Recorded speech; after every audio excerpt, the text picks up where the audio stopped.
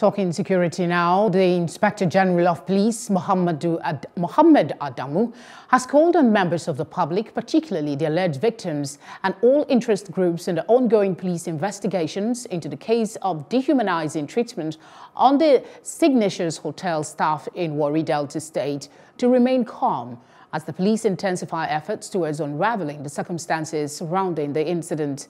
The IGP, while noting that the Delta State Police Command has since commenced discreet investigations into the matter with appreciable progress made, assures that justice will prevail no matter whose ox is gored. Hello, hope you enjoyed the news. Please do subscribe to our YouTube channel and don't forget to hit the notification button so you get notified about fresh news updates.